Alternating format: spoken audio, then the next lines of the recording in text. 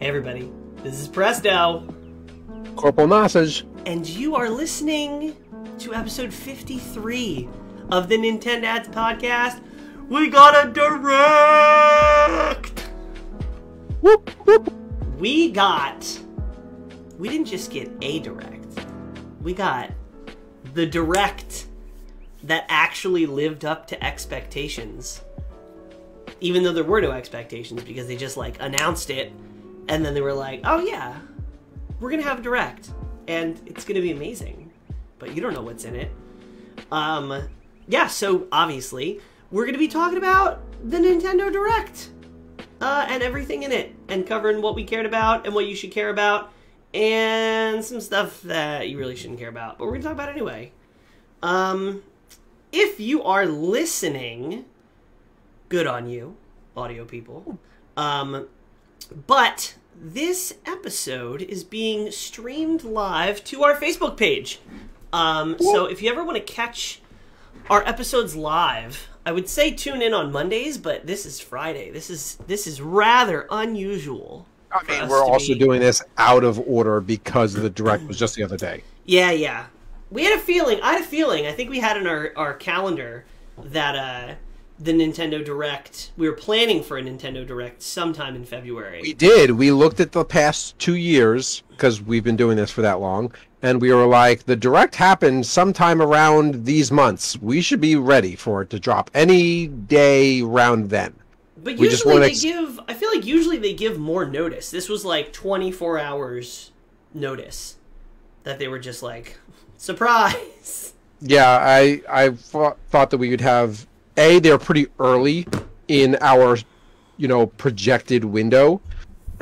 And they were also, like, sudden about it. Who dat? Oh, it's me. Thank you, me, for liking the stream and sharing it. So yeah, let's just jump right into the damn thing. Actually, hold on, wait, I'm gonna share it. Before we jump in, would you say, is it a fair assessment that this is one of the best directs in recent memory? No.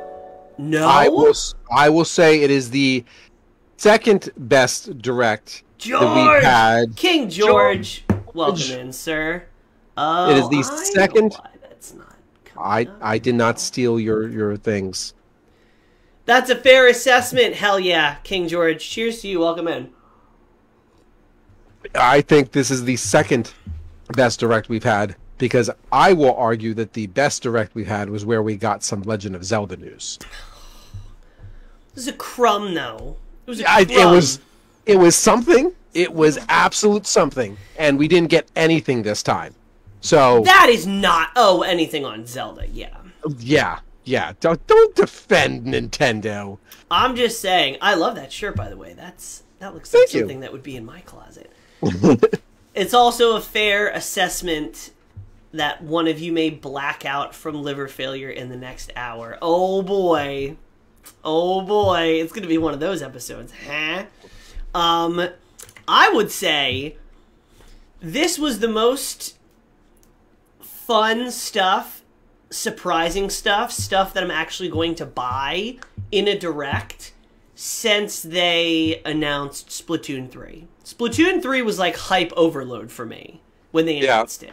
Yo, Mimi-chan! There's a name we haven't seen in a while. Good morning, Mimi-chan. You may not have seen her, but I have. She's been on a couple of my streams. She doesn't... Well, I've missed the last couple streams because I was away. Yeah. So, but anyway, yeah, Mimi-chan, welcome in. Again, if you're listening to this on audio after the fact... we stream our episodes live, so if you see us or hear us talking to random people, it's not figments of our imagination or the ghost of LaCroix past. It is the live chat that we're chatting with. So yeah, before we kick it off, let's do the typical rundown. What are you drinking, Corporal? What could be in your cup or can? Mountain Dew! I literally just saw you drink LaCroix. You can't fool me. Are you double fisting LaCroix and Mountain Dew? Yeah, bro. It, like, balances it out. Like, one's healthy and one's just battery acid. So if you put them together, it's like justifiable. I need water intake with my sugar intake. Yeah. Got my sleep routine back so I can watch you guys again. Awesome. Yeah, Mimi-chan. So we're going to be doing the direct episode, and then directly after the direct episode, I think we're going to be streaming some Monster Hunter. Monster Hunter Rise. I am back on my fruity beer bullshit because it was like 50 degrees, and that is reason enough for me to bust out the fruity drinks for the rest of the season until it like snows again in the fall or the winter. I love me some mango car. And we had like Mexican food for dinner, like tacos and sauces and stuff like that. And this is like, so good. It's delicious. Corporal, what you been playing? And what you been playing with the little guy? I've just been playing Pokemon. Like, straight up. Jacob, Little Red, and I have gone back and forth with doing Pokemon monster catching. And that's really it. No, you have to avoid coffee. Mimi-chan. That's why they make decaf, right? You can still get the flavor. I have been also playing some Pokemans. I'm up to 5-star rank. I can catch guys up to level 50. Got some alphas. I got the water mount guy. You're ahead of me. And then, of course, I've been playing Monster Hunter Rise. I've been playing this game called Monster Hunter Rise. It's very fun. It's really just Gunlance Simulator at this point. Because I am like...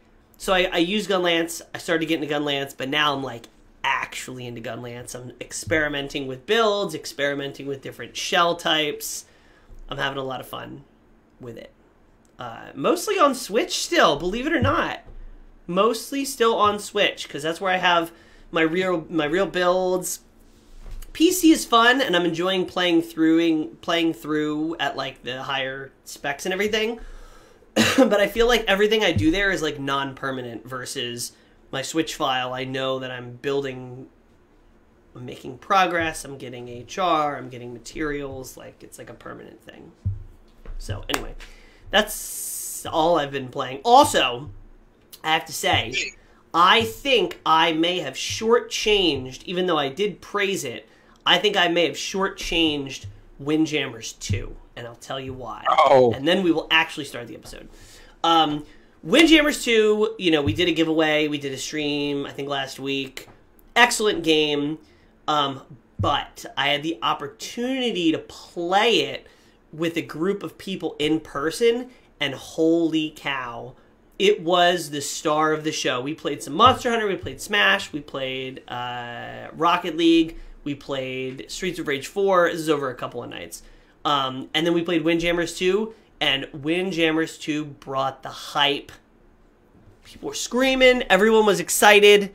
Like, if you're at a party, and it's so easy to pick up, like anybody can learn it in like 5 minutes.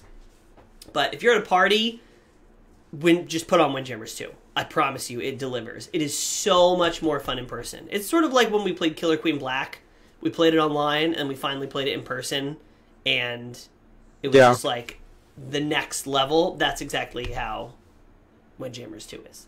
Anyway. Also, a bit of news. Speaking of .emu games... yeah.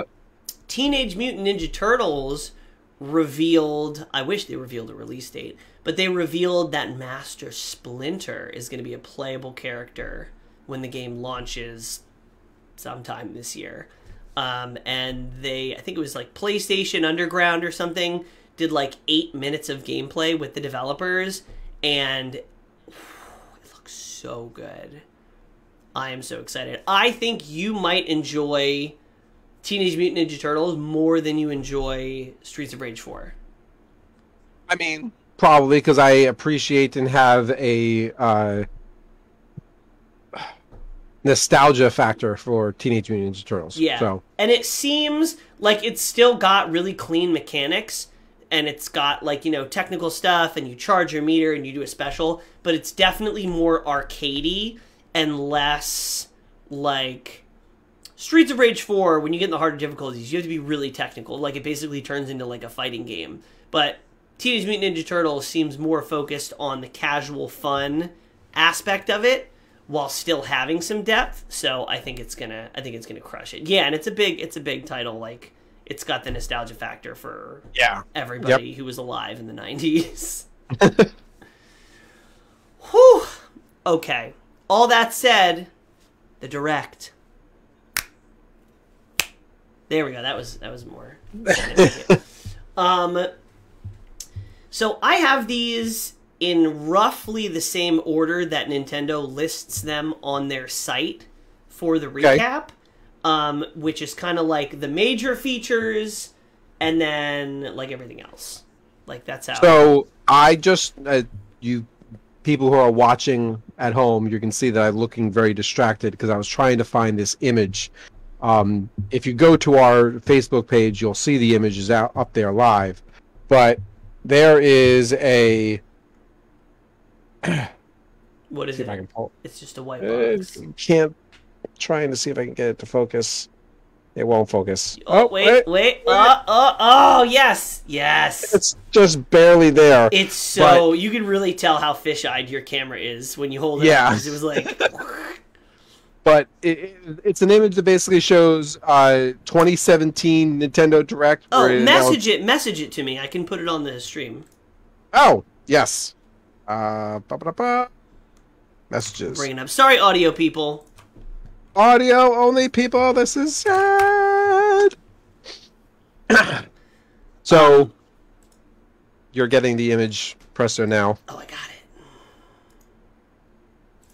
So while Presto pulls this up, I will just give a quick edit of it. But 2017, the Nintendo Direct released for 2017. All right, it's up and there. It announced the Breath of the Wild, Splatoon 2, Mario Rabbids, and Xenoblade Chronicles 2. Just put that in perspective. 2017. 2022, this graphic is slightly off because I will make the argument that we got absolutely no information about Legend of Zelda Breath of the Wild 2. It's still supposed to come out this year, right? It comes out this year, yes, but we didn't get any information about it.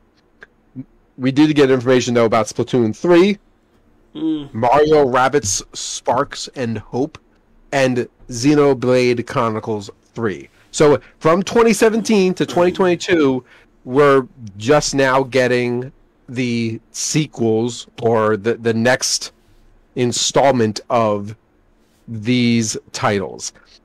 I feel like that is telling of, like, you look at things like Fallout or Call of Duty or Halos, where it's like every 2 years there's something, every 3 years or something. Halo just recently went on a 5-year hiatus before they released a new game. But besides that, like, even still, 2017, 2018, 2019, 2021, or 2020, 2021, 2022, you're at that 5-year mark. So Microsoft got so much beef for putting Halo on a 5-year hiatus in order to rework this. And the reason they did is because they were rechanging everything about Halo and their platform and built a whole new engine so that they can create this new game.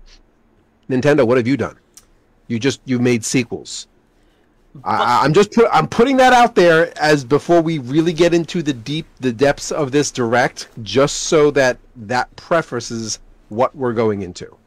Yeah, and I think I would rather wait longer between sequels than hey camera, why don't you calm down? Why don't you calm down a little bit? There you go. I would rather have longer spans between sequels than get on like a Call of Duty recycling binge.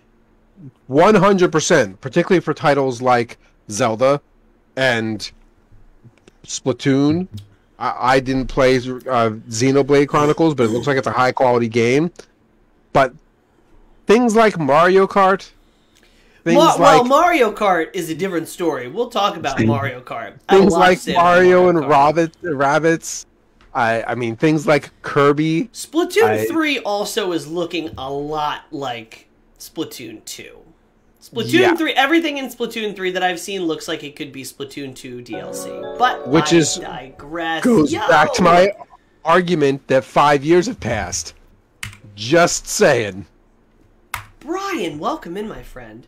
Welcome. Let's kick this thing off with the you can get rid of the graphic now that we've got that done. Okay. And let's dig into Number this. 1. This was a hell of a game to start. No intro, no nothing. They just jumped right into the direct with the reveal of Fire Emblem Warriors 3 Hopes. Not 3 wishes, but 3 hopes. Interesting title. I like it. Well, okay, so you got the 3 hopes because I'm assuming it's going to play off the 3 houses theme that was in the last mainline Fire Emblem game. But I'm not sure how people feel about this. A lot of Fire Emblem fans are probably a little disappointed. But it's a Warriors game. So if you're not familiar, Dynasty Warriors, what state is known for its small drinks? Minnesota. Thanks there, Brian, for dropping some. For those of you who are listening at home, we have a fan of the Nintendads page. His name is Brian, and he comes to almost all of our streams and drops in the best dad jokes. The worst dad jokes, which are the best. So yeah, Dynasty Warriors is the kind of like 1 versus 100, large scale battlefield using huge moves to kick 20 people's ass at a time. Hyrule Warriors, if you never played Dynasty Warriors, Hyrule Warriors was the latest Nintendo crossover, and I think the latest Warriors game in general. But now we have a Fire Emblem themed Warriors game, and I'm actually a little bit interested. I'm more interested in this than I was the Zelda version, and I don't know why. I've never played a Fire Emblem game, but just for some reason, this universe looks like it makes more sense for this format of game. Okay. I liked the Zelda games that were released. Yeah, because you played the first Hyrule Warriors, right? Yeah, I did not play the second one. Although I should have, because I've heard some good things about it as it being a prequel to some of the story for Breath of the Wild. So, but who has the time? There's too many games. Yeah, you got to make tough decisions. Agreed. Yeah, no likelihood. I was about to say rent it. Maybe I'll check it out of the local library, which, PSA for the millionth time, your local library has Switch games for free. You check them out for free. It's like renting them, only it's for free. Every time I bring it up, I was in Cham's stream earlier today, and someone was like, oh yeah, like, oh, what do you think about the new Pokemon? I'd like to try it. I'd like to test it out. And guess what I said? In the library, you can. For free! Yeah, so don't forget, your local library. I'm married to a librarian, so it's like, it's a little more obvious to me. But yeah, this looks like something I would take out for a weekend at the library, see it, and then maybe buy it on sale. But it's more of a time thing than a money thing. I mean, my fiancé is a bookworm. That's close enough. Yeah, just worm your way right in the library. Okay, next up on the docket. Probably the game that I am most excited for. So, I know very little about this game series, because apparently this isn't the first one. Hold on. You tell me your thoughts. I'm going to grab something real quick. Yeah. I just thought so. The game we're talking about that was released in Nintendo Direct was Mario Strikers. And this is Mario Strikers Battle League. You take 2 arenas, kind of like a rugby football type thing with the different Mario Party people, and they attack each other. It looks like a lot of fun, and the fact that it's a multiplayer game is very interesting. The fact that there's a competitive nature to it is very interesting. So I'm excited to try it from my local library for free. For free? As Presto would say. Look at this, guys. Look, I have an early copy of it. It's early copy. It's a pre-release. It's a beta. from Wii. So this, I think this was the last Strikers game that came out. Was for the Wii. So it's been a while. Does this have a year on it? Yeah, I don't think so. This is like Nintendo Wii. It's old. 2007? No way. That's old as shit. Yeah. Yeah. Is it actually in here? Oh, it's still in here. You thought you just had the case? Yes, so many old games. I just have the cases and the games are gone. Oh, I'm going to play this if I ever find something that can run it. Jeremy in chat, my PlayStation 5 is taunting me. I downloaded Horizon Zero Dawn Forbidden West last night, but the game is locked until the 17th, which is the release. Yeah, I hate that. I hate that. Data mine it, Jeremy. There's people who out there who figured out how to get past it, I'm sure, but I hear you. No, they probably let you preload most of it, but they probably leave like some important parts out, and it's like day one patch. Yeah, you'll have a day one download that you have to do, I'm sure. Yeah. I have a Wii right behind me, but it is a Wii that only runs a modded version of Super Smash Bros. Melee, and the disc drive doesn't work. Oh. So, just use my imagination. Although there's probably an emulator somewhere online. Yeah. But yes, so I played this game, and I'm. So you're excited about it. I'm excited about it. It was fun. And I wasn't, like, hardcore into it, but there's a couple things. The fact that you can play 8 people on a single Switch is amazing. That instantly shoots it up on the list of my interest because it becomes co-op battle games. So little games that you can play 8 people on. Yeah. And it's, like, it can be casual. Like, I can have, like, my nephews and my kid play it. Like, that's a big deal. And then, of course, that it's got online. Hopefully the online is not terrible. But with this kind of game, I would think it's probably going to be okay. I don't, like I said, I didn't play the series. I don't know too much about the series. But the simple fact that they're adding customizable gear is huge. Because you can customize the individual character you're choosing to play for your play style and for the stats that you're looking to use on the battlefield. So that is the other big thing for me. For those of you who've been following Nintendo long enough, they've released a game recently called the Mario Golf game, where there's been a lot of additions to it, and they've given a lot more content to it. It's a competitive game, but you can attack your opponents on the golf course in order to help give you the edge in order to get ahead.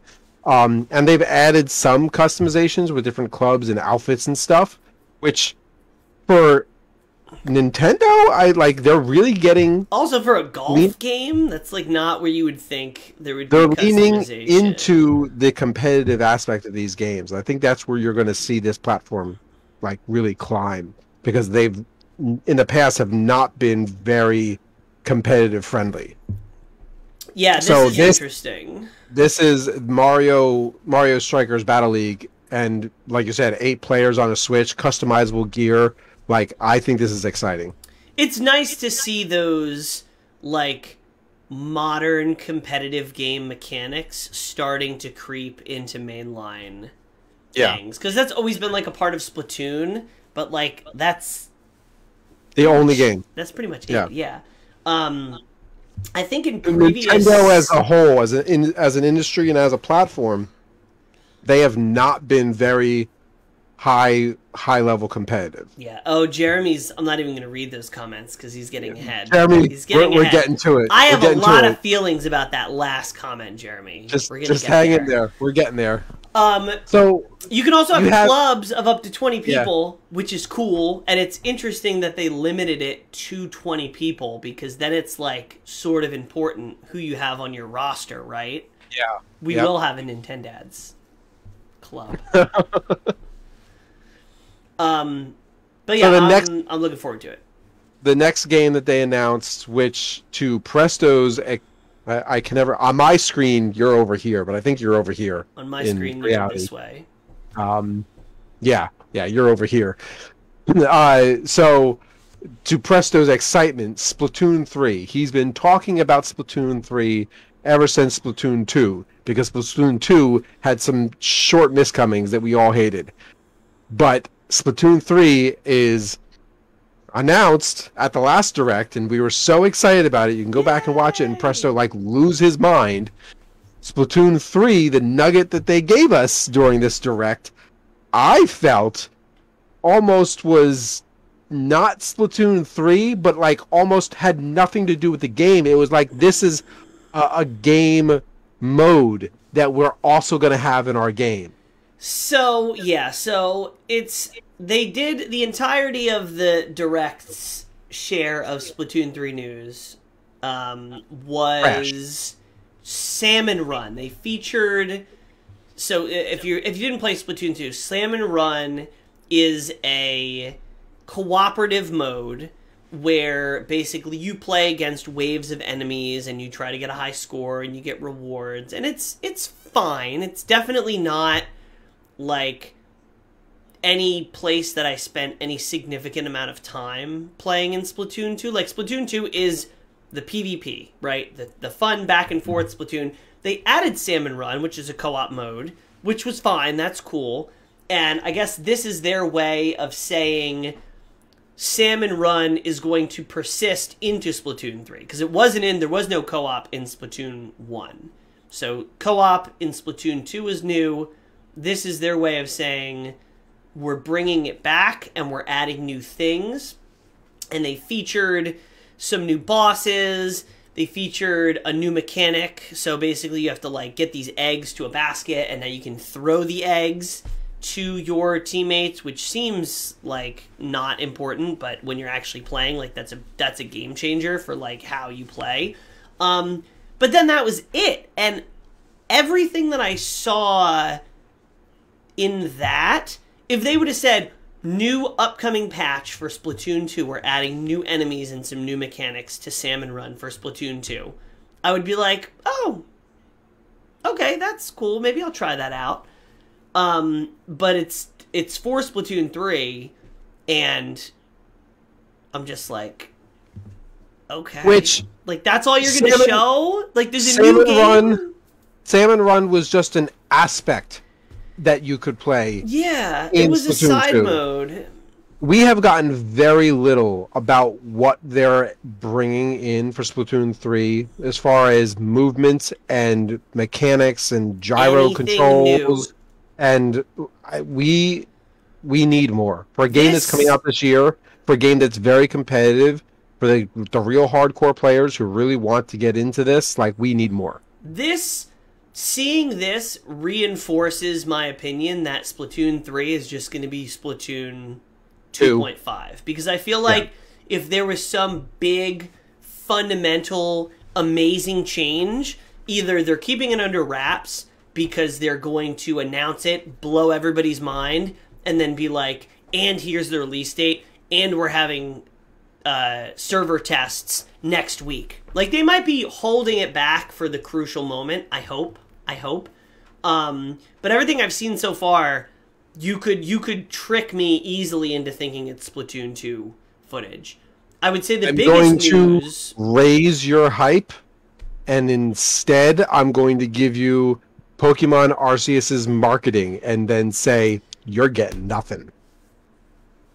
Wait, you're getting what? Splatoon. I'm going to raise your hype. You're all the things that you think that you're going to get, and all the things that they could announce later. Yeah. That little nugget of things you just said, and I'm going to say, that's all nice, but then look at Pokemon Arceus and what they did with the mechanics and how they did not talk about that and did not market that well, and I'm going to say, this is not coming. What do you mean this is not coming? All the things that you just asked for. All the things that you... It's because of how they played Pokemon Arceus. But then again, Pokemon Arceus was not something I was particularly interested in until people started playing it, and they're like, "Oh no, it's really good." So, and had they marketed it better, we would have known that. Yeah. So I mean, it could go. Then it could go either way. Are you saying there's a chance? Probably the biggest piece of Splatoon news that I didn't even realize until I rewatched and started like going over it is that we did get confirmation that Splatoon 3 is launching in summer of 2022. Which is cool. Which, like, we gotta get some real news soon then, right? I would be surprised if we did not get some sort of Splatoon. Like, I would love for them to be like, first week of March, Splatoon Direct. Like, that's all I want to know. That's all I want to hear. But that also means that Sunbreak and Splatoon are both coming out in the summer, which is exactly what I did not want to happen. Because have the two on top of each other. Yeah, one of them is going to get neglected, and it's probably not going to be Sunbreak. It's gonna be tough to balance those two things. So we'll see. We'll see. Next up, Kirby. Kirby in the Forgotten Land. I was cracking up at this. I was. As somebody who's not a huge Kirby fan, who did not play a lot of Kirby games when he was younger, I'm not necessarily excited for anything Kirby because I'm not invested into the franchise. But I can tell you that with what I think of the Kirby franchise, they should be releasing more. Well, they released Mouthful Mode. That was... You can't fit any more. It's full. I'm sorry.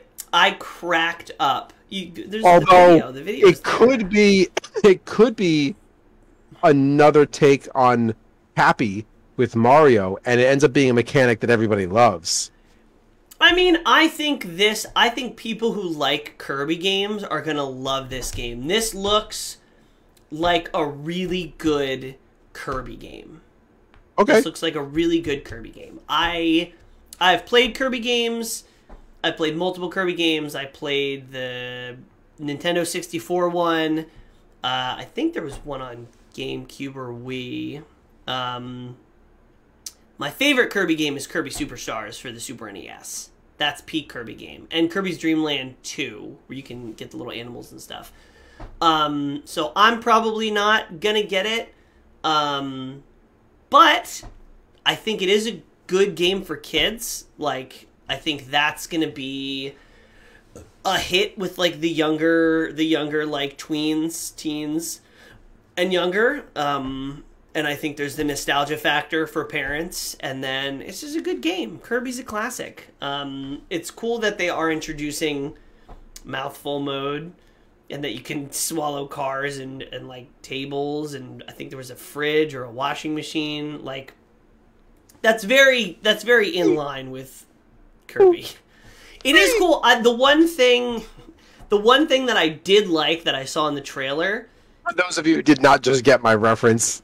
Woo-wee is the sound effect from Banjo-Kazooie, and he turns into a washing machine. And he's a happy little washing machine. I will say, I do like the little bit of depth that they're added. Again, modern elements working their way into Nintendo franchises. Kirby, for the first time ever, has some more traditional RPG and leveling elements in that you can level up individual copy abilities. So when Kirby swallows a fire guy, you get the base fire ability, but in some method, whether it's collecting things or XP, you can level up your fire thing. So when you get the fire copy ability, it's not just like little fireball, it's like, here comes the sun. So that is really cool because that allows you to customize and gives you a little bit more depth and nuance. So who knows? This also might be a library weekend, like one shot. After library. I have a feeling that the game's gonna be really short though, the campaign, because Kirby games are not typically super long unless there's some like hidden stuff that you have to like go back and get. A game that I am excited about was announced though. Was it? Nintendo Switch Sports. I mean, I'll be honest with you, I probably won't get it because there's too many other things. too many other... You think you're not getting it? Because there's so many other things on our list. You don't. So, I can already tell you that you are going to get it. Because the Nintendads are going to have to play it with our friends. Because as soon as the two... So they had like the two hosts or whatever. Yep. They did the thing, and they're like, let's try it now. And it's like, okay. And they had the cameras of the two guys standing up on either side of the screen, and then they had the game in the middle. And everybody in the chat that was watching, me and everybody in the chat were immediately like, oh, we're doing this. All of this, we're doing this. Was it really? Holes will be punched in ceilings and walls, but we are doing this. I don't care if you can barely stand up in your streaming room. We are doing it. I have the ability to set up a second camera in the adjacent bedroom. It's Little Red's room, but I will set up a camera. Does it have a TV that you can play a game on, though? I can just turn my monitor so it faces the room. Okay, MacGyver, we'll see how that works. I got a big old swivel mount up here for my second monitor. I'll just swivel it out. Okay, that works. But yes, oh my god. I can't, like, why are they just doing this now? Why? Oh. I don't understand this. How did Ring Fit... Well, you know what? Maybe the success of Ring Fit is why this is even happening. Yeah, but with the success that this game had on prior platforms, you would have thought that they would have started with this. I know. That's what I'm saying. If they didn't start with it, they didn't think it was worth it. And I think the thing that changed their mind was how crazy popular Ring Fit was. Because Ring Fit made the top 10 best-selling Switch games. I own a Ring Fit. I think you even used it once, right? No, it's You've never used it? It's still in its original packaging. Oh my god. I might sell it back. I was going to say, sell it and then buy the Switch Sports. Now that you mention it, yeah. So, it's exactly what you would expect. It's all the things. They have badminton, they have some new things, but they have a leg strap that you can put your Joy-Con on to play soccer. And that is going to cause people to injure themselves in whole new ways. And I am here for it. I am here for it. So many pets are going to get kicked by accident. And I don't advocate for that, but it's going to happen. Pets and small children, watch out when you hear that. Yep. Anyway, I'm very excited. So let's get some dates. We have all the dates. I haven't even been saying the dates, but we have the dates. I rearranged your list on purpose to bring this next game up. I want to talk about this.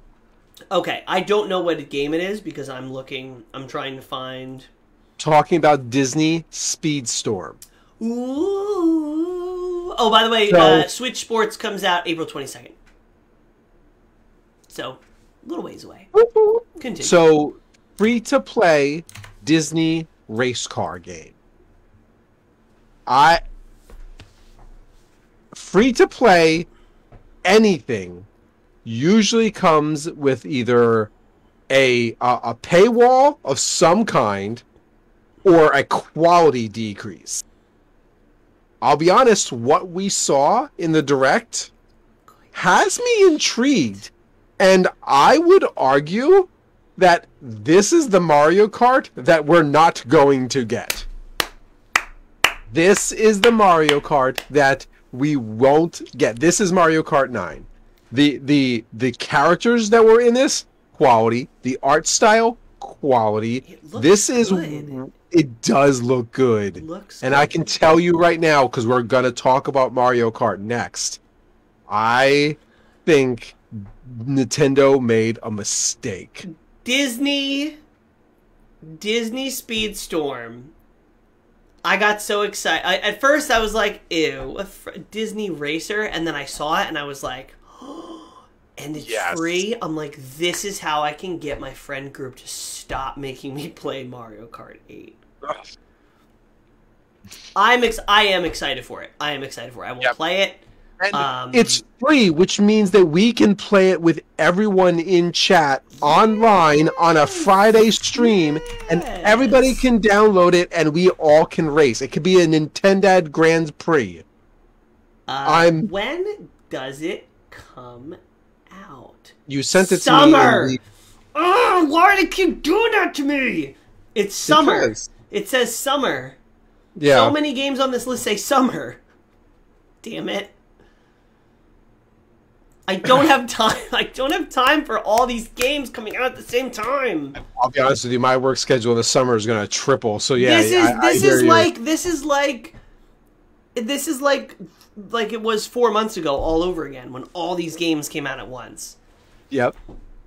But so I'm actually interested in a lot of these games. This game is going up against the big competitor of this entire thing. And March 18th, Mario Kart DLC is coming Chocobo GP. Oh, sorry. You said competition. I just assumed you were talking about Chocobo GP because that's coming out in March. Mario Kart 8 Booster Course. Now, for those of you who don't know, let's clear the slate right now. Mario Kart 8 was an original Wii U game that was deluxed and then brought to the Switch. Deluxed. It was deluxed and then brought to the Switch. You know what they call that in France? They call it a Royale with cheese. It was deluxed and brought to the Switch, and it's called Mario Kart 8 Deluxe. And in its entirety, has 48 courses in the game.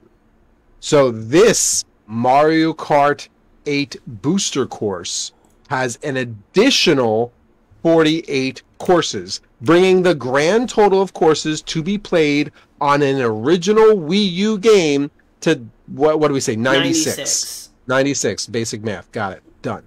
So the thing that kills me is during the thing, and you can see this in every single reaction video, and I think they did this on purpose.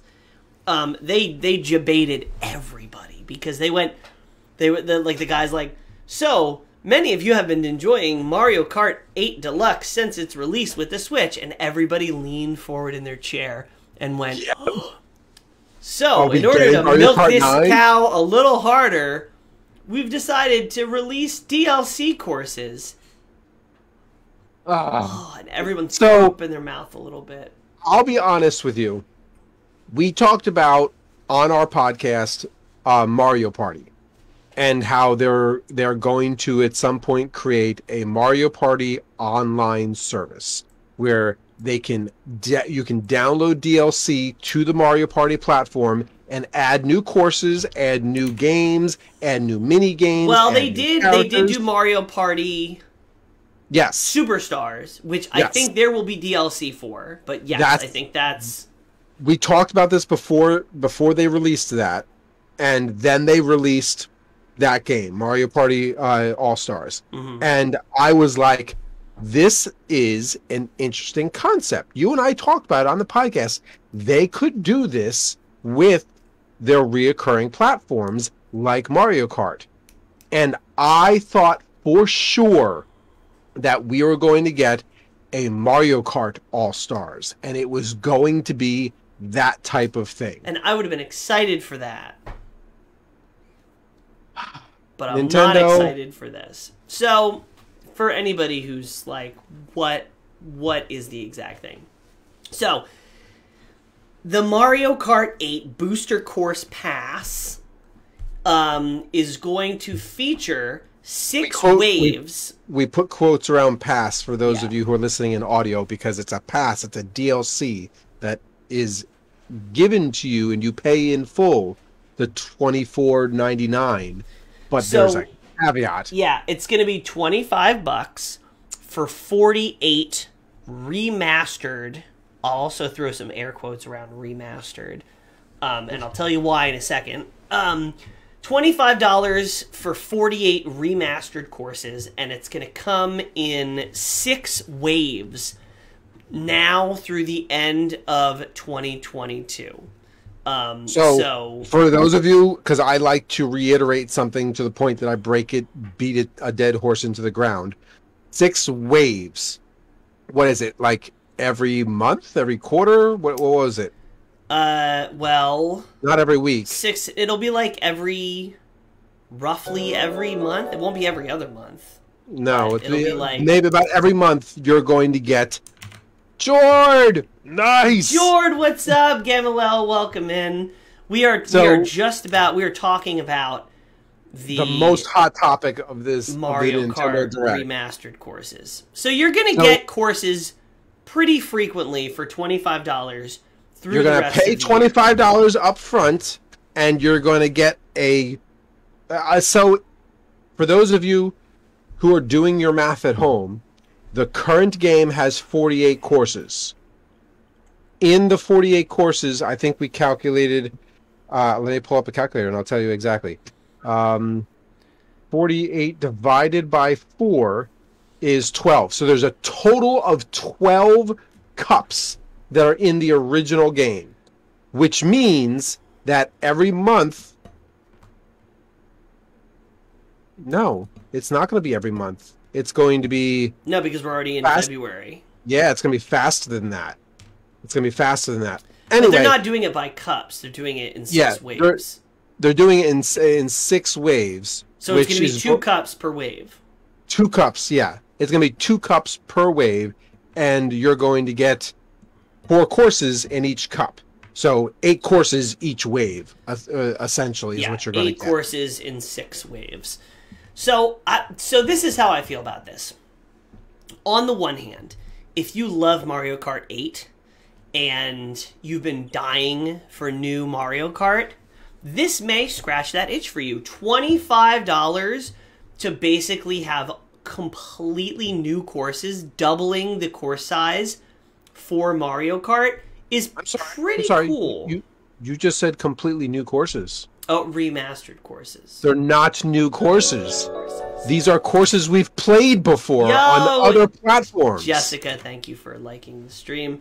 Yeah, so on one end, if you really love Mario Kart and you're dying for new stuff, this is going to scratch that itch for you, and it's going to be on a drip feed, so it's going to be like an exciting thing. This is going to really keep people plugged in to Mario Kart. And for that, I am happy for people who want to play this. I'll play this. I mean, I'll play the new courses. So, the other thing that's also that we didn't mention yet is you get these 48 courses for free if you have the Nintendo Online expansion. Which nobody does because it's worthless. But it's starting to look attractive now. Because if you have Mario Kart and you have Animal Crossing, it's already worth it. It's already worth it. Yeah, if you're into that, yeah, if you're in that game, yeah. I mean, honestly, so I know my friend group, you know who you are. You know exactly who you are. You know which text thread and group chat I'm talking about. You guys strong-arm me and force me to play Mario Kart constantly, and I do it kicking and streaming, but I play it. So this has me considering the Nintendo Online expansion because the 64 games are cool. If I had access to the 64 games, I'd play them here and there. I'd play them with my son. Like, I might stream them sometimes. Especially if they add, like, Jet Force Gemini or GoldenEye or stuff like that. So I told everybody, and I am sticking to it. My hand on the Bible or the Quran or whatever you want to. We know. I will not get pass unless they bring back Donkey Kong 64. They will. They have to. They have to. I'm holding on to my wallet and I'm holding on to it tight. You're not getting my money, Nintendo. You're not. So that's the sunshine and flowers. On the other hand, and this is probably how I feel more, they have milked this fucking game for like almost a decade. Yes, Mario Kart 8. And that's fine. If people are still buying it from a business perspective, why would you make a new thing and kill the sales of that with a new game? Just pump more stuff into it. So on that business part of it, I respect that. But we want a new game. They keep milking this game. And the reason I keep saying remastered courses is because these are all courses that are quote-unquote remastered from previous games. Of the 8 courses that are coming in the first wave, 3 of them are from Mario Kart Tour, the mobile game. Really? Yes. So almost half the courses in the first thing are from the mobile game. That are courses that are designed to be played in the mobile game. That have mobile... That basically, they don't look like they're remastered. They look like they are copy and pasted from the mobile game into Mario Kart 8. Even if you look at the art styles a little more closely, you can see that the courses that are in Mario Kart 8, some of them are really nice looking.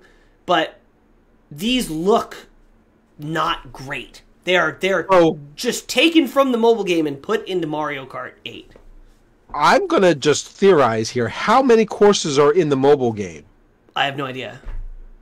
I would venture that every single wave is going to have some courses from the mobile game. And therefore, I'd venture to wager that you're right. They are not truly remastered. They are copied, pasted, ripped and pulled from existing games that are already out there. And they're just like, we didn't do any work. We just added it to this pile to make it look Now pay bigger. for it. Yeah. What's up, JoJo? Welcome in.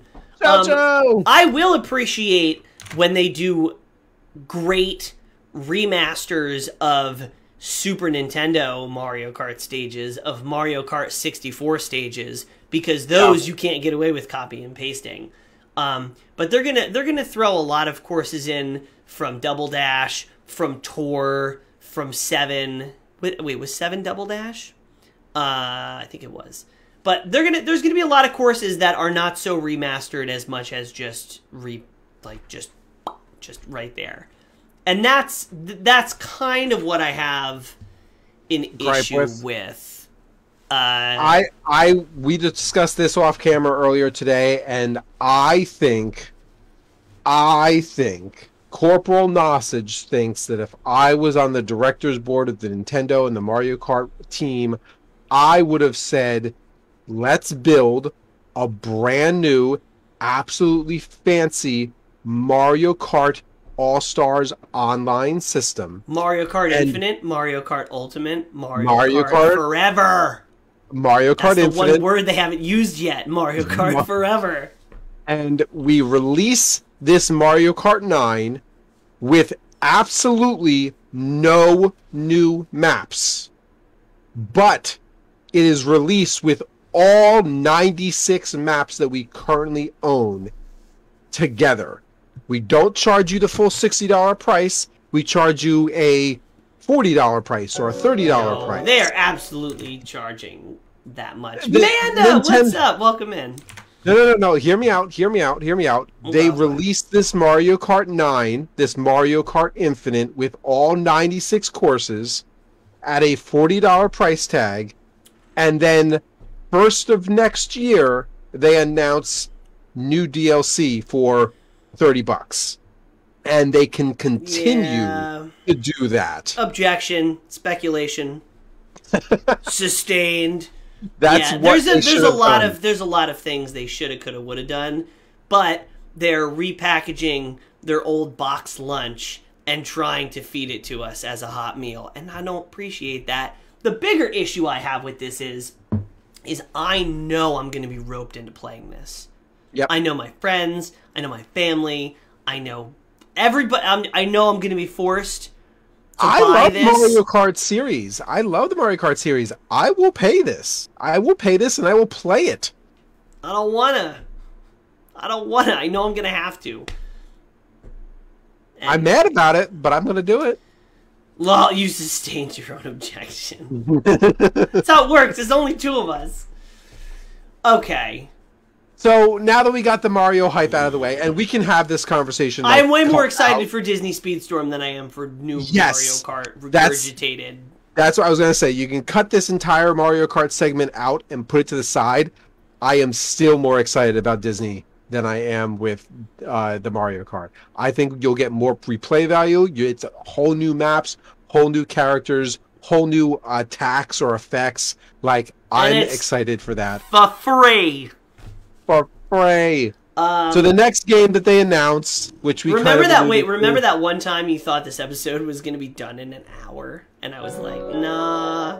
What time? It's been 55 minutes. We're exactly at an hour now. What's up, Ryan? Welcome in. We'll get through this. Xenoblade Chronicles 3. Xenoblade series is a big deal to a lot of people. Xenoblade series is beautiful. It looks really good. I know nothing about it. I know everybody talks like this. Brian! Hello, friends.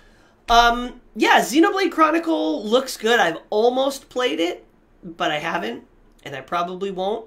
But I'm excited for Xenoblade fans, because I know a lot of people that I trust their taste in games that have said Xenoblade is amazing, and so I'm excited that they're getting it. And when does it come out? Please don't say summer. Where is it? September! Hey, look at that.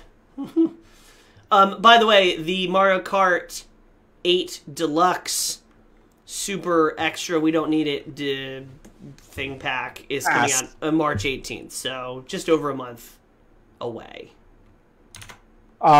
So for the next game, which I also have absolutely nothing to talk about, Advanced Wars 1 and 2 Remastered. Woo! Yes. So I played Advanced Wars on that right there. Advanced Wars 1 on that little beautiful Game Boy Advance right there. And it's a good game. It's a good, it's a turn-based strategy game, and it's a tactical RPG. So you kind of, everything's on a grid, and you move around, and you have the tanks, you have artillery, and you have planes, and you have soldiers, and all this kind of stuff. I actually think you would like it. It's StarCraft. But it's turn-based. Yeah, it's turn-based 2D StarCraft. Yeah, so I actually think you would like it. It's got a lot of charm. It's got a lot of very specific Advanced War things. And do I look like a guy who's got charm? No, but that's why you need it.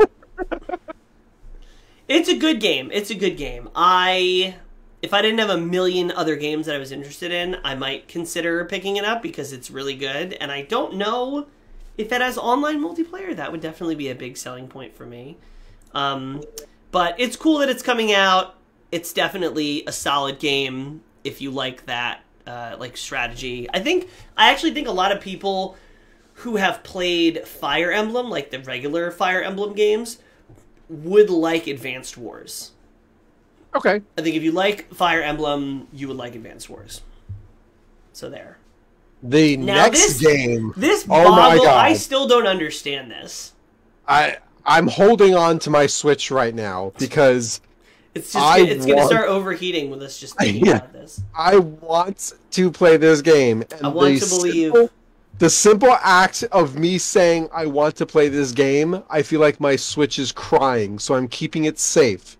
Because some computers can't handle this game. Your computer almost couldn't handle this game. You had to do a lot. My computer couldn't handle this game when I was trying to port it to my Oculus. I had to play with some things. I can play the game perfectly fine on my computer because my computer's a beast. But that's No Man's Sky. No Man's Sky. For those of you who don't know, No Man's Sky is a, what's it called? Not strategically generated, or not randomly generated. Procedurally generated world building expansion exploration. Space exploration. Game. So in No Man's Sky, there are a near, and this is going to sound crazy if you've never talked about No Man's Sky before, but basically No Man's Sky procedurally generates an entire galaxy. And when I say an entire galaxy, I don't mean like, a couple hundred star systems. Take the amount of stars and planets that are in our galaxy. So like, I actually don't even know. Probably millions? And No Man's Sky generates basically the virtual equivalent of a galaxy. So there are hundreds of thousands of star systems. There are literally millions of planets, and you can go to all of them. And when you discover one of them, 400 billion. There is 400 billion stars in the Milky Way galaxy. So how does that stack up to No Man's Sky? Let's see. Let's just Google how many planets in No Man's Sky. No. There's no way. There's no way that's true. There's 100 billion. There's 100 billion planets in our galaxy. There's no. Hold on. This is our galaxy. The silliest thing I've ever read. The Milky Way galaxy contains 100 billion planets. Wait, are you? Don't Google it. Don't Google it, because I want to see your face when I say this to you. Okay. So, do you want to know how many unique?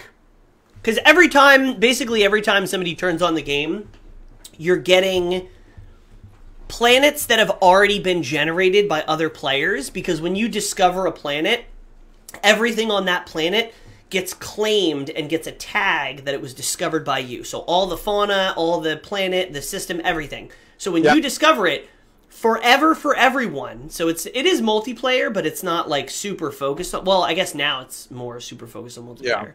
Yeah. But if I go to before you go any further, every planet that is generated within the game has its own atmosphere, has its own plant life, has its own animal life, has its own mineral deposits, and every single one of those things, it has its own ecosystem, has its own weather patterns, has its own type of geothermal or weather storms that it can have. It has its own gravitational pull. It has its own environmental hazards. All of those things are completely procedurally generated for each new planet that's developed, because you'll never find two planets that are the same. So, and when you discover a planet, if someone else comes across that planet, it will say originally discovered by CorporalNosaj, and everything that you scanned and come. So take a guess. Take a guess at how many unique planets you think there are in No Man's Sky. I'm going. So how many did you say were in the Milky Way? The Milky Way galaxy has 4 billion stars, and out of those 4 billion stars, there is 100 billion planets in the Milky Way galaxy. 100 billion unique individual planets in real life. We're not talking about the game. We're talking about in real life. So how many? Being that is the reality scale. How many planets do you think are in No Man's Sky? Talking about a video game. Yes, we're talking about a video game. So take a guess. That does have some. That's going to run on the Switch. Yeah, that's going to run on this. So how many do you think? Take a guess, because I have the answer, and you're not going to. I'm going to, because of your reaction, and because it's a computer-generated thing, I'm going to assume it's bigger than reality. So I didn't know reality when I read that and my reaction, and then you told me what the reality was, and I was like, so just make your guess. 150 billion. You're not even remotely close. What? 18 quintillion unique planets are in No Man's Sky. So we're not just talking about the Milky Way galaxy. This game expands to all galaxies. Yeah. 18. There are over 18 quintillion. That number is so long, I don't even think I can put it on the screen. 18 quintillion different planets in this game. So as of 2020, we have 2 trillion known galaxies that our scientists have discovered. 2 trillion known galaxies.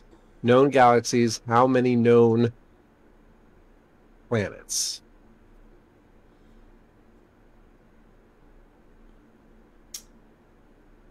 Galaxy. Man, that's insane. This is going so far off the rails for this. So the point is, No Man's Sky gives you an absurd amount of variety. You'll never land on the same planet twice. It's multiplayer, so you can build a base together, you can explore together, there's a story, so you're not just like floating randomly through space. And somehow this game is going to play on the Switch. I don't think we know if it's cross-play or not. That would be crazy. Yeah. I'm going to check. Cross-play? I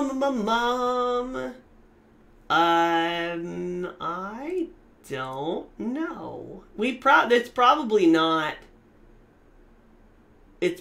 not gonna be available. Like, that we don't know yet. But No Man's Sky is cross-platform between every other console. So if I had to guess, I would say that it probably will be, which is nuts. No Man's Sky is the best space exploration game there is, as far as I'm concerned. It's great. It had a really rough start. It's come a very long way. If you like space exploration games, you're going to want to get it on the Switch, assuming that it runs, which I still don't understand how it's going to run on the Switch. It's going to be nuts. So, that's No Man's Sky. I can't believe it. I can't believe it's coming to the Switch. Next, more sci-fi things, and we're going to start to move a little quicker because these are going to become less interesting as we go on. Yeah. Portal 1 and 2. So I'm a huge Portal fan. Those of you who know anything about me, one of my first games that I ever played was Half-Life. So the Half-Life universe is extremely interesting to me. Orange Box. Portal is a phenomenal game. Portal 2 is just as good, although I argue Portal 1 is still better. The fact that this is coming to the Switch, like, yet again, these are old games that are now finally coming to the Switch. So, but, like, there's kids out there who've never played Portal. Correct. So, like, this is exciting that a whole new generation of kids will be able to access to play this game. There's a lot of critical thinking that's involved. There's a lot of cool songs and mysteries and backstories that go behind all this. And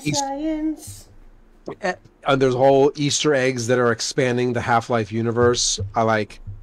I would love to say that more money that's being funneled into the Half-Life franchise will hopefully mean that one day we'll have a new Half-Life game. And one day we'll have a new Mario Kart too. I know saying that is like saying I'm going to be alive when the sun explodes, but yeah. Well, No Man's Sky, you might be. welcome back, Jeremy. Yeah, I'm excited that it's coming out. I'm not going to get it because I've played those games to death on PC. But that's cool. That's cool. It's good to see it. It's good to see it coming. The next, who said they were looking forward? I think, it was Jeremy. Chrono Cross. Yeah. Chrono Cross is coming to the Switch. That's cool. That's a beloved RPG. Yeah, I've never played it. It's great. I'm surprised it took this long. Because Jeremy said he has the PlayStation 1 disc, so it's an old game, so I'm sure that it could have been ported like pretty easily. It's probably like a rights thing, licensing. So Chrono Cross is coming. That's cool. Yay, Chrono Cross. MLB The Show 22 is coming to the Switch. Cool. And I have to say, it is one of the worst games. One of the worst big games. Because there's a lot of indie games that are like junk drawer games that Corporal buys on sale for 2.5 cents. But for this being a major league game, get it?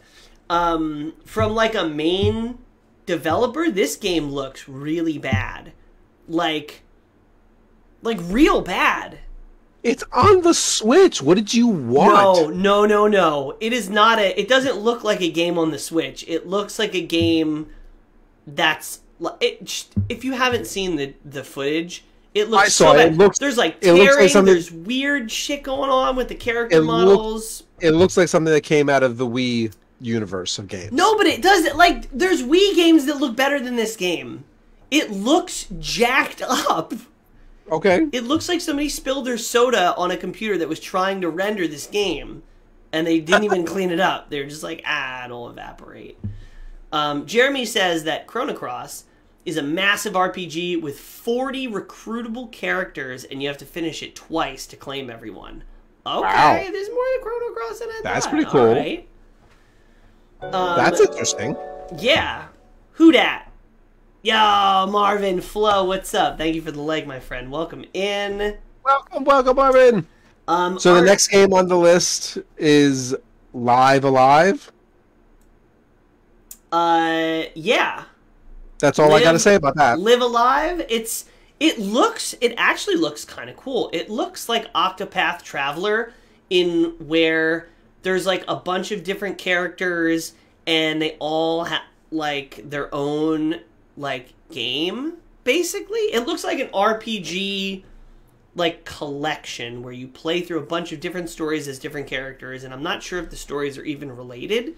But it looks cool. It just reminds me a lot of Octopath Traveler. If you're into like traditional like old school RPGs, that looks like it's gonna be fun. Sure. Taiko no Tatsujin is a drumming game, and I've seen the characters from it, and they're adorable. And they do little... It's like a rhythm game. That is coming out for the Switch. That's cool. Earthbound and Beginnings. Yes, Earthbound and Earthbound Beginnings. Earthbound being on the Switch is a big deal. It's through the Nintendo Online service, so anybody who has online, the base online service, can play it, which is cool. Because it definitely has a cult following. A lot of people say that if you enjoyed Undertale, you will enjoy Earthbound. Earthbound, because a lot of things in Undertale are modeled after Earthbound, and it's got the same weird, quirky like. I don't know if it's actually, but it's like very much in the vein of like a spiritual successor.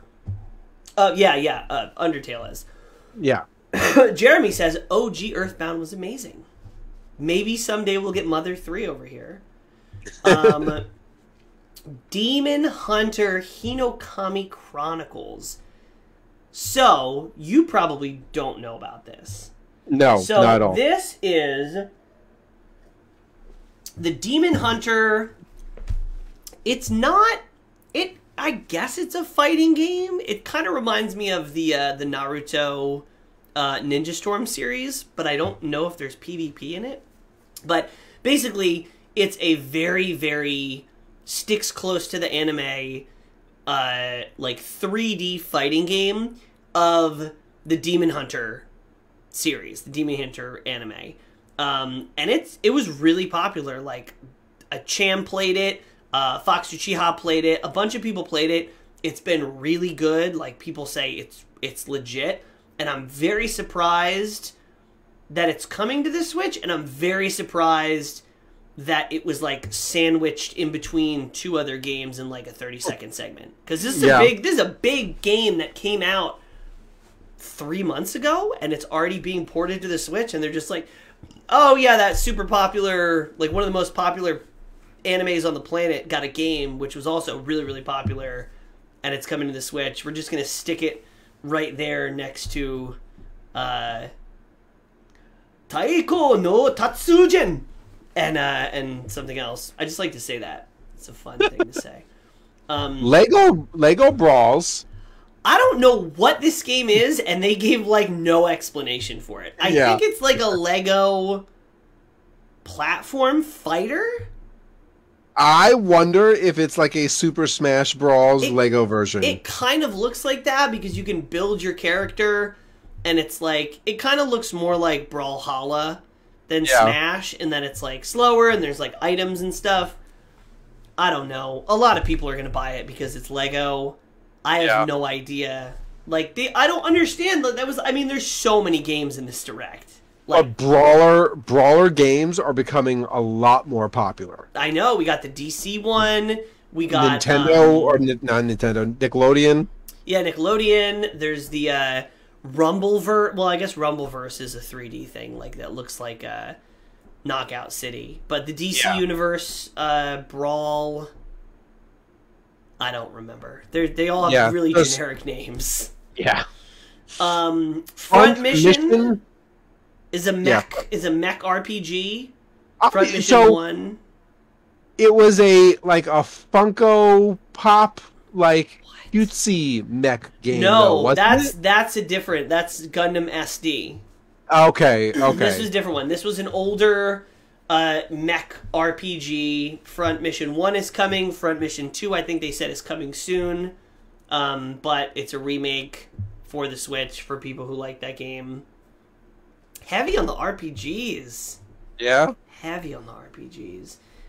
Speaking of, Triangle Strategy, that I can't believe they didn't change the name for. They said they were going to, and they sure didn't. It's getting a demo that I think is out now that lets you play through the 3rd chapter. So I don't know how long that is. But it lets you take your progress and continue when the game comes out. I will play anything that's free, so I may play this because it's got such a horrible title and I need to know. It looks good, though. It looks juicy. I'm gonna play the demo. It looks and I'll let you guys know what I think about it. Yeah. Oh, Jeremy. So yeah, the Disney. We actually talked about the Disney kart racer. It's called Disney Speedstorm. It is coming out on Switch. It's free to play. It looks good. You should play it instead of Mario Kart. Yes, because we had a whole segment about Mario Kart. We're probably, when it launches, and I think it launches in, let me guess, summer? Does it launch in the... I closed the thing. I think it launches in summer. But we're probably going to do some community nights of that. A little Friday night drag racing. So, yeah. Cuphead DLC. Now, I'll be honest with you. I played the original Cuphead on the Xbox, and me and Lady Sage actually really enjoy some Cuphead. It is a challenging game. Yeah, and you either need some drinks to get through it, or you need to go into it knowing you're going to be frustrated, because it is a challenging game. I had no idea, because I knew that they did a DLC. I didn't know that they had done 3 DLCs. This is the final DLC where they've added a 3rd character. It's a girl. I think she's Chalice. Yeah, Lady Chalice. Chalice chick. I don't remember what her name is. She's a drinking cup of some kind. But this game is legit. If you want a challenging old school retro style art, this is the game for you. Yeah. Good game. So that's cool. Metroid Dread is getting weird DLC. The only thing I remember from that, the only thing I remember from that is Metroid Dread is getting an easy mode. So it's doing both. So it's getting an easy mode and it's getting Dread mode. So easy mode is going to be an easier mode where you regain health and it's easier. And Dread mode is if you get hit one time, you're dead. Dreadful. And that just sounds gross. Metroid is way too long of a game. It's not meant to be... That's not meant to happen. Oh. There was hardcore Metroid fans out there who's going to do it. Yeah, but the game is not designed for you to go through it and never get hit. That's why you have 6 energy tanks by the end of the game. So, I mean, it's cool that they're adding it, but it doesn't really fill my energy tank very much. They also said a boss rush mode is coming soon in an update. That's cool. That's interesting. Kingdom Hearts Collection is coming. They're all going to be cloud games. Don't waste your time, please. Just play them on anything else. I kind of like the idea of Kingdom Hearts games coming to this platform because I feel like this is the platform where they belong on. I don't like the fact that it's a cloud game. No. Cloud games, just to reiterate, cloud games, if there's too many people playing the cloud game that you're playing, you have to wait in line to play it. If you lose internet connection, the game stops. And for, not if, but when they decide that they're no longer going to maintain the servers for said cloud game, your game evaporates and you have no recourse. Like, that's it. You're renting the ability to play these games. So can I just say that this is the second Disney title that they announced in this Direct? And I'm wondering if there is a better partnership between Nintendo and Disney now. Maybe, because Disney did let them put Sora in Smash. I don't know. What could be going? Maybe we know something. Maybe we don't. Maybe, I don't know. Disney. Maybe you know something. I don't know. You have that. You have the insider. You got the insider scoop. Would love to see Metroid. Oh yeah, Super Metroid Remaster would be pretty sick. I would play that.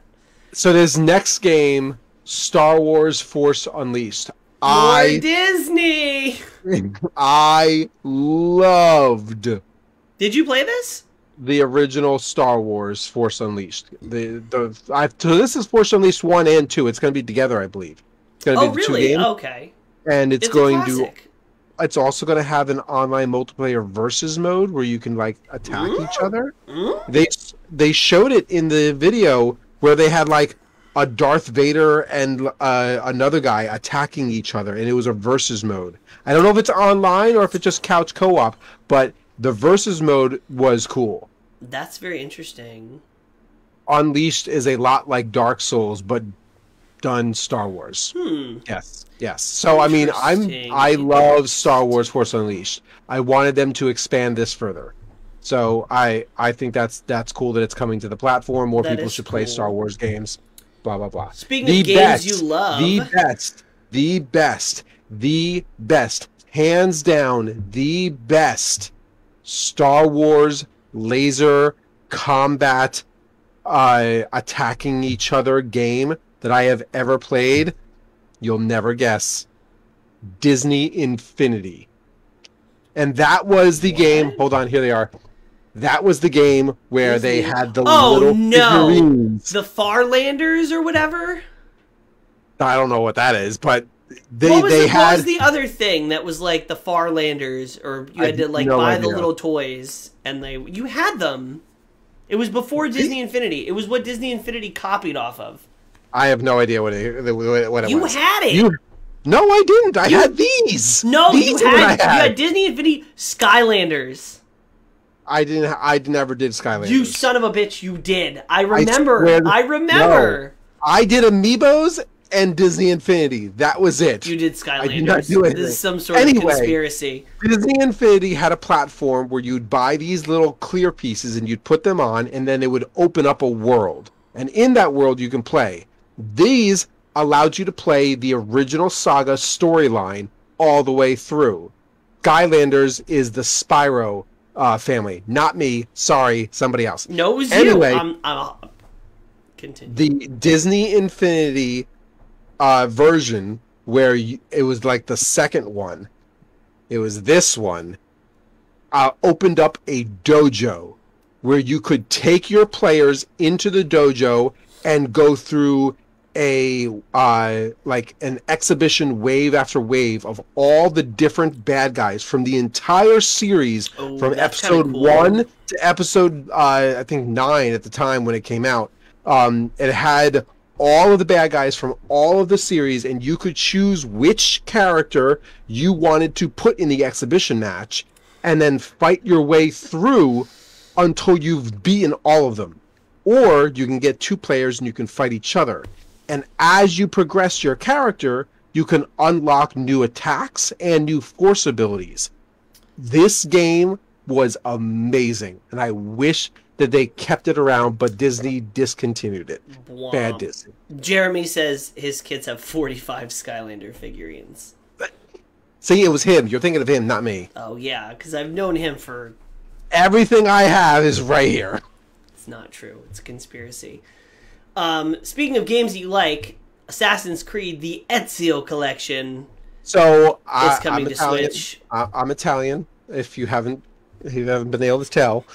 And the Ezio Collection is the Italian Renaissance saga Tutto bene. of the Assassin's Creed series. And I'll have to say that besides Assassin's Creed Black Flag, the Italian Renaissance Ezio storyline is the best, one of the best Assassin's Creed stories that is available. So I am very excited for more people to be able to experience this. Yeah, that's cool. It's cool that I thought all these games were on Switch already though.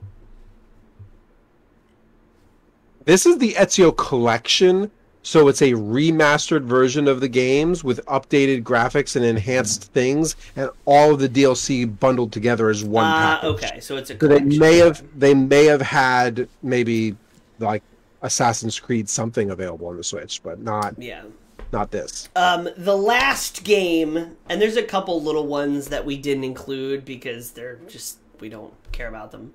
SD Gundam Battle Alliance.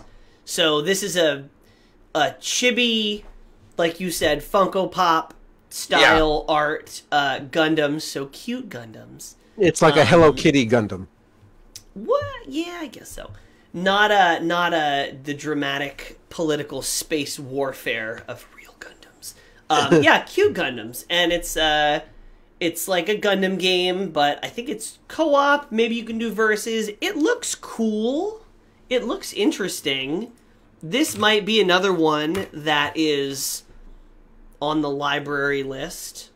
Ooh, I like that. The library list. Library list. We should make a Nintendads I'm not gonna get it, list. but it's the library list. That should be something that's on our website. Ooh, Nintendads that website. Library Let's not talk about list. the website. Let's not talk about the website because then people are gonna start messaging me going, "Where's the website?" Let's see. SD Gundam just says 2022. At some point. At some point, it's gonna come out. And we'll be here. Yep. That's it. That is it. That's everything, folks. That's it. Oh. What's the side quest? Well, hold on. Hold on. Just 1 second. The only real side quest that can be asked is, of everything we've discussed today, what is the one thing that you are A, most excited about, B, least excited about, and C, make it separate or different that you're willing to open your wallet for? Oh, okay. I would say I'm probably the most excited for Strikers because I think that has the most potential to be cool. Now, I also was mildly excited for Mario Aces, the tennis game, and that ended up sucking. So I'm cautiously optimistic about Strikers. If Strikers is good, I will get it. So that also answers the C questions, that I will open my wallet and I will buy Strikers if it's good, and I will play it and it will be a thing. What am I least? There's a lot of ties for last place for what I'm least interested in. I mean, I don't care about a lot of the RPGs. I don't care about Taiko no Tatsujin, the drumming game, even though I will continue to say it. I'm probably mispronouncing it. I mean, I'm gonna have to. I know I'm gonna end getting roped into playing these stupid Mario Kart courses. I know it. It's like when you have to take medicine and you know the medicine tastes bad, but you have to take it to get better. Like that's what I know. I most likely, like yourself, will be forced to open my wallet for Mario Kart. I would much rather open my wallet for No Man's Sky because I want to see this dumpster fire. No Man's Sky. I can't. If it's cross-play and cross-progression, I might get it on Switch.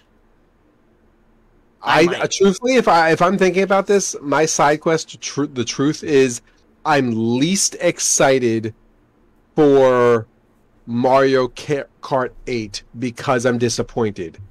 But I am also most likely to open it's B and C, the things that shouldn't cross over but somehow do. I'm going to end up opening my wallet for Mario Kart 8. And honestly, I'm probably the most excited for Disney Speedstorm. Oh my god. Propaganda. That's Disney propaganda coming from you.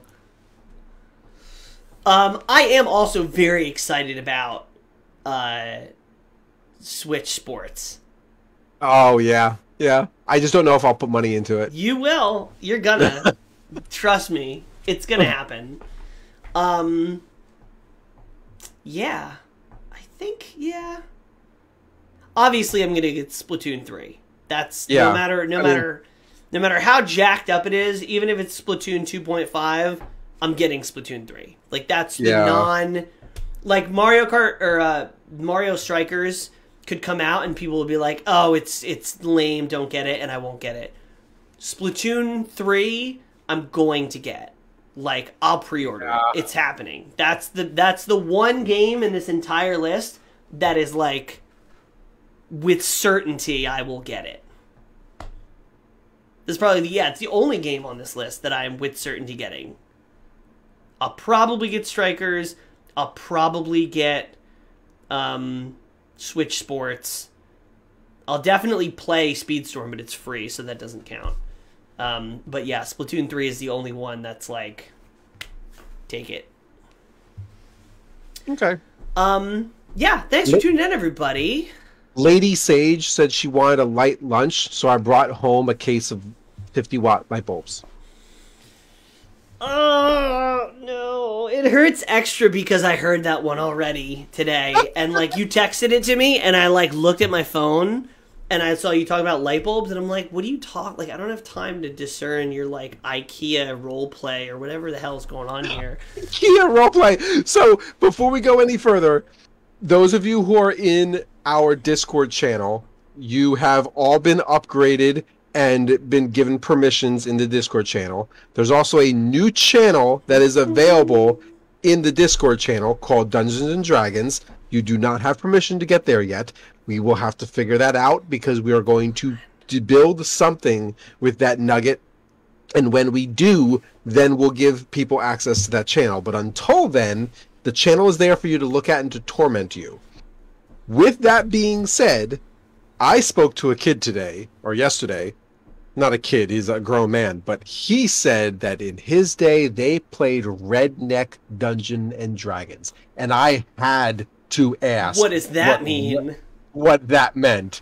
And he literally said, you create a redneck character, and then you open the game with you probably fixing your truck or going mudding, and then something breaks, and then you get attacked by a drunk hillbilly. Oh my god. And I now want to build a Dungeons and Dragons campaign with, like, real-world events. Please no. I do not want to play Dungeons and Dragons Florida Man Edition. I think that would be funny. So those of you who are in our Discord channel, jump into the Discord channel, say hi, tell us how much you want to do a live streamed Dungeons and Dragons game. I promise we're not going to play Dungeons and Dragons Redneck Edition on stream. No, we most certainly Mark, won't. you joined the stream at a very weird time. I'm sorry about that. But yeah, come hang with it on Discord. A lot of the times we're playing games like, oh lordy. Oh geez, Jessica's still here and she heard all that, huh? Yeah, but yeah, come, if you guys haven't gone, the Discord link should be somewhere in our Facebook, or leave a comment or a message, and we'll hook you up with an invite. But yeah, we play, anytime we're playing games with more than one of us, we're usually on the Discord, even if we're not streaming. So, like, I would say our Discord is a pretty active place. Like, people chat there every day. There's usually somebody playing something that you can pull into a voice channel. Redneck Edition, good stuff. Yeah. So, with that, this concludes our episode, but we are going to take a short commercial break, get some refreshments, and then we are gonna play a little Monster Hunter. Yes, yes. I'm gonna rope Corporal into at least a few hunts. At least a few hunts. He's saying his head say no, but his controller's telling him yes. Yeah, but so we'll be back in like 5-10 minutes with some Monster Hunter on Switch. And we'll stream. It's gonna be a short Monster Hunter stream. I got other things. I got other places to be. No, the places to be. No, I don't. Like with your family. But yeah, we'll be doing a short Monster Hunter stream coming up. Other than that, have a good night. If you're listening on audio, thanks for listening. We promise that this will be uploaded in a little bit more of a timely fashion than than the last ones, than other episodes. But yeah, if you're listening on audio, I know we've said it like 10 times, but definitely come watch us on Facebook. Even if you don't like Facebook, even if Facebook's not your thing, even if you're afraid of Mark Zuckerberg and his sweet baby rays, come on Facebook. This is where we do the majority of our content, so check it. I will see you guys in a few minutes. Thanks for joining us. Bye.